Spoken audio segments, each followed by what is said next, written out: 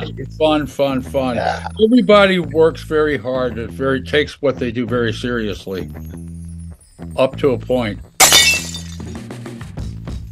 Walton breaks quite a bit. It's Walton. Yeah, I agree with Walton as well. Walton, I think, might break the most. Walton breaks. Yeah.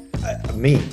I mean, hands down. I mean, it's not even like I'm not even ashamed of it. I mean, I've ruined, some fucking great takes for people who can't hold it together. But I'm just not good at that. I see it.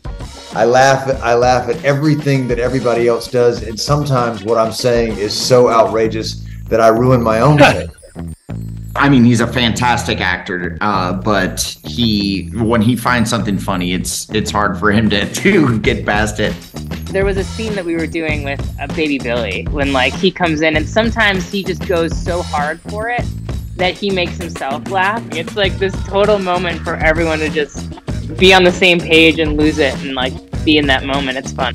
I just know Walton so well too. I know what makes him laugh, and I love in the scene watching him and knowing it's getting into territory that he's gonna, that he's not gonna be able to do it, and it's a lot of fun. Yeah. My vote's for Walton.